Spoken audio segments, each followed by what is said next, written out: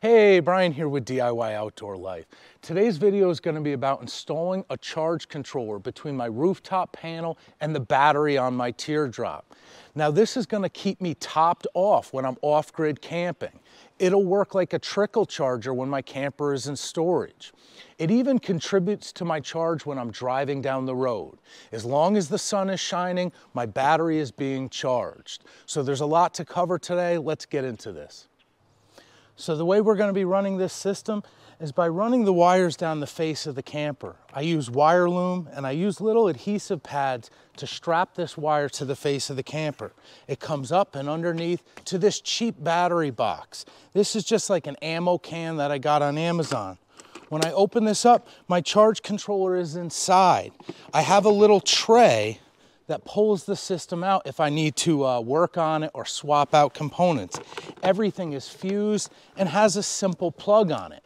I can unplug the solar and there's an extension cord here to run to a portable power station. So this sort of versatility just gives me the most for my money, and it's why I want this system to operate this way. So there's 101 ways that we can do this job. And the best way is the way that's going to meet or exceed your needs for the least amount of money. So I'm going to point out a couple different variations as I go, and I'm going to demonstrate how I'm doing my system and why I'm doing it that way. Now, before we get started, we have to get the right gear. There's a few options out there, so let's do a quick overview of that. Now, choosing the right gear here is going to be key. I'm going to be going with a 20 amp charge controller. That's what's sized and with some headroom for the 180 watt panel that I'm using. If I had a 100 watt panel, I'd go with a 10 amp charge controller. I discuss this stuff and more in the Solar 101 video, so check that out if you want to figure out how to size your charge controller. Next, we have to choose between the two different types of technology that are available. It might surprise some people that I'm going to be going with a PWM charge controller. This is actually going to give me the most performance for the money that I'm spending on this job, and I'll explain why. But for a quick overview, a PWM charge controller will provide a multi-stage charge to the battery, and most importantly, it steps itself down to a trickle charge when the battery is full. An MPPT charge controller, or a maximum power point tracking controller, is usually the better option. They cost a little bit more money, but they deliver a more efficient charge to the battery. In most cases, when you don't have to consider installation methods, an MPPT will pay for itself. It's a good upgrade. This is a big one that I had on the shelf. They actually make ones that look just like the smaller PWM, so don't let the appearance deceive you. But there's one difference here, besides the cost, that is actually going to lead to me using the PWM. PWMs come with a wide variety of waterproof options. They're sealed off on the back with a high IP rating. This is much more difficult to find with MPPTs. The few that are on the market can cost over 3 times as much as a PWM. So if we don't have one of those models, we have to consider using a high quality tongue box or drilling your wires inside the camper to install that MPPT in an interior environment. We have to consider those added expenses of installation when we're making our decision. So the last thing worth noting here before we move on, the performance benefits of the MPPT that you might have read about. Those are highlighted with larger solar arrays, panels that are wired in series to work with higher voltage, because these devices can convert voltage. When you're talking about smaller panels, under 200 watts, with 100 amp hours of battery storage, the performance of these two charge controllers is much closer. So it doesn't warrant the extra expense here. I'm actually saving enough money with this waterproof charge controller that cost me under $50 to be able to buy another portable panel. That portable panel, when hooked with my rooftop, is going to give me much better performance than going with the MPPT. I'm actually doing it for less money. So now that I have my charge controller selected, let's figure out where we're going to install this. Some people actually screw this right to the panel. They use it like those all-in-one kits. You can simply run a wire down, connect it to your battery, and you're in business. You're not going to beat that as far as ease of installation, but I don't prefer it because I like to read the information on the charge controller. It tells you state of charge and how much current is going into the battery from the panel. So I like to move this down where I can read it. With these waterproof controllers, some people actually attach it to the face of the camper near the battery. You can screw it in a watertight way. You can actually use VHB tape for a permanent installation here. This is also a really easy way to install this. There's 3 separate ways here that you can connect to the battery, and they're all fast and easy to do. Now the first is just running your battery wires down with ring terminals. There's a positive and negative on the back of your charge controller, and those wires are going to go down and attach to your battery. The second way is some people use an SAE wire and just bring it over to the solar on the side. You get your polarity right, and that's a great, easy way to do this. I don't like that way when you're driving down the road. The wind and the vibration is actually shaking that plug while you're charging. But it's good to use at home, and it's good to plug in once you get to camp. Now the third way, I don't see used too often, but it's really nice. You can drop a wire down to a splice block that's very common on the front of these campers. This Bushwhacker has one. That's where the positive to your battery goes. There's a connection to your converter inside. You're even going to have a plug there where your 7-pin comes in from your tow vehicle. It's easy enough to just put your red wire, your positive wire, on that block. You can ground this out the same way your battery is ground. There's going to be a connection to the chassis there. That way you can avoid extra wires going to the top of your battery and avoid issues like corrosion that happens when your battery off gases.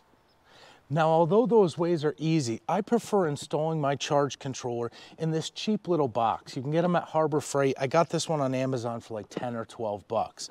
Now, I do a couple cable entries in here, but it's not necessary. Since the charge controller is waterproof, I'm going to mount this box in front of my battery box. I'm going to make that connection to the battery into this and the connection from the solar panel. This keeps the mud, the snow, the ice off the charge controller, makes it easy to read, and it gives me some extra modifications here to be able to use this with a portable power station. So for this first step, I used the Bouge RV extension cables. They go to MC4s, they plug right into the solar panel. It's 10 gauge copper, it's not CCA, watertight stuff. You can save money by making these yourself, but this is a really convenient way to start. Now I use zip ties to just bond everything together and kind of mock it up where it's gonna go. This works better when you let it sit out in the sun for a little bit because it lays down better. This little loop at the top here is called a service loop. It allows my panel to tilt, but it's also gonna allow me to repair those plugs in the future if I have to swap something out. Now I keep it away from this side. I could have come down the middle, but I have a little storage container that goes here. So coming down over here keeps it away from this seam. This is a service item. I have to be able to repair these seams. So it might look better over here, but in the long run, this is going to be the better place to do it. Moving on to the battery connection, we're going to start with this iGreeley plug. I'll put it in my description. I've used these a bunch of times before on the channel. It's 10 gauge wire. It goes to an SAE plug. It connects to the battery real easy, and there's a nice high quality fuse holder. They come with a couple options of fuses. I'm going to be using a 30 amp fuse. It's 10 gauge wire. That's going to protect the battery against shorts or damage, but it's also not going to limit the potential of that charge controller. So you could go with a 25 or a 30, either one will work fine. Next, I go with this little SAE extension cord. It's 3 feet long. This will be in the description as well.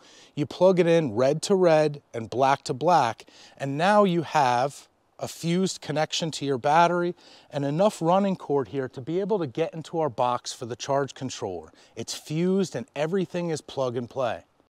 So I installed this iGreeley, put a little zip tie on it. The fuse is easy to access. It's easy to unplug the SAE inside the battery box, and I'm draping this out the side so when the top goes on, everything is sealed up.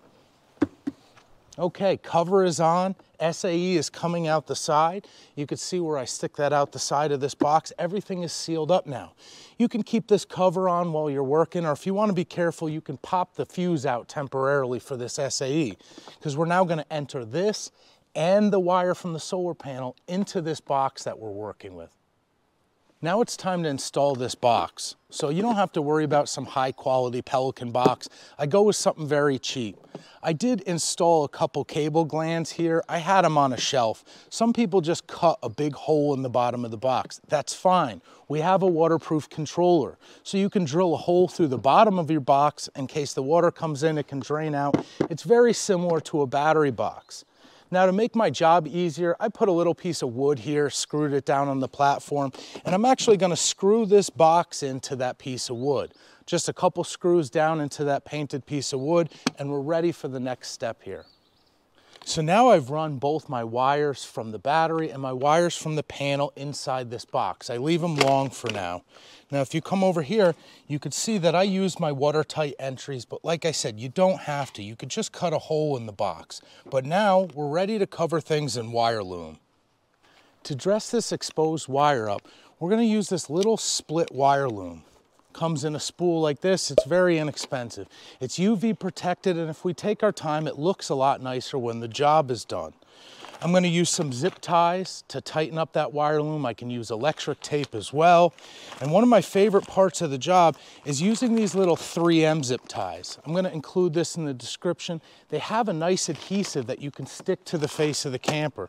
I like to prep it with a little rubbing alcohol and a tiny rag. Once that alcohol dries, these stick on and it makes for a much cleaner job. It lasts longer too.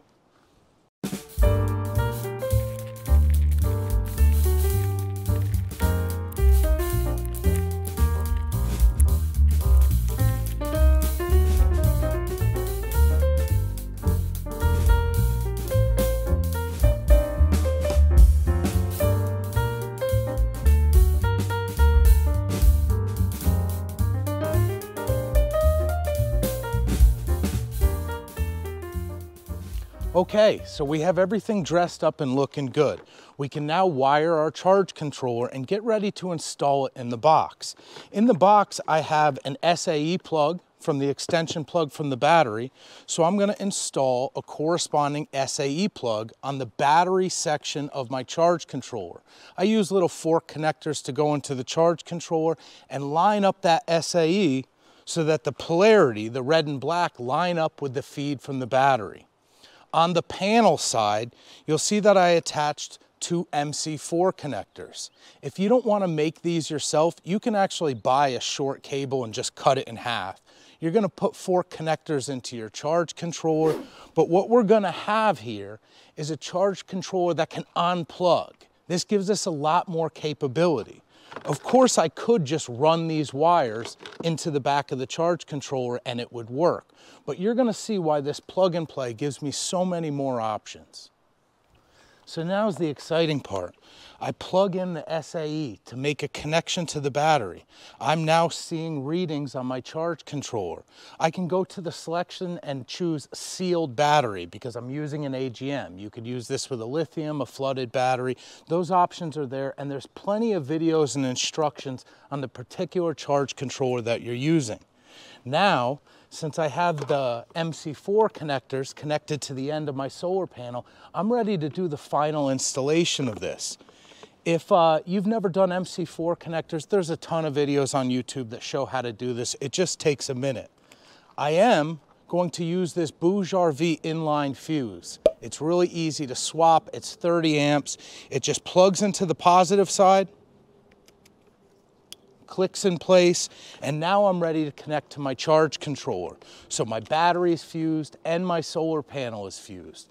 It's a good idea, best practice, to always plug in your battery first and maybe throw a blanket or turn your panel into the shade. It just is a safer job to connect it when you're not in direct sunlight. So I am going to connect my panel.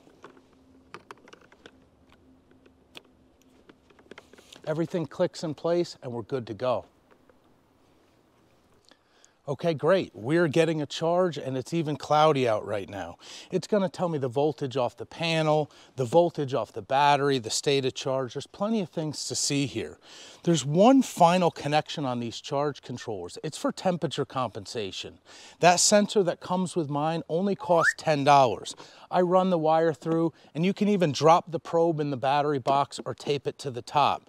It allows your charge controller to make fine adjustments based on air temperature that makes your battery last longer. For $10, it's gonna pay for itself. So now that everything's ready to go, I'm gonna show you the final way that I install this in the box to keep it easy. So the finishing touches for me is I take this little block of wood, I screw two pieces together, I painted mine. This is a completely optional step. This will slide in the box and hold the charge controller steady. It won't rattle around in the box. I put this hole here as a thumb holder so I can slide this out of the box. The wires are just going to tuck neatly inside. So for 99% of the time that this is going to be operating, it's going to be operating in this box like this. If I open the top, even with the wires coiled up, I can easily see the amount of wattage, the amount of power going into the battery, the current, the voltage, state of charge. It's really easy to monitor. But if I want to pull this out, you want to make sure that you train your wires pretty well.